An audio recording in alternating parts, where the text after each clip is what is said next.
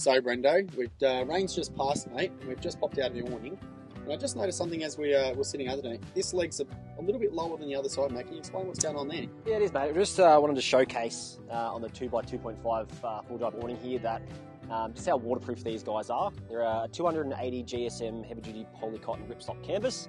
But as you can see, has been raining and the water just beads right off. Right underneath. Yep. Water beading on the top. Correct. And you got it down here just to keep the runoff going. Exactly right. You know, we have got the side spreader poles here to keep it nice and taut, which a lot of the awnings on the market these days don't come with that. So it just goes to show how sturdy it is.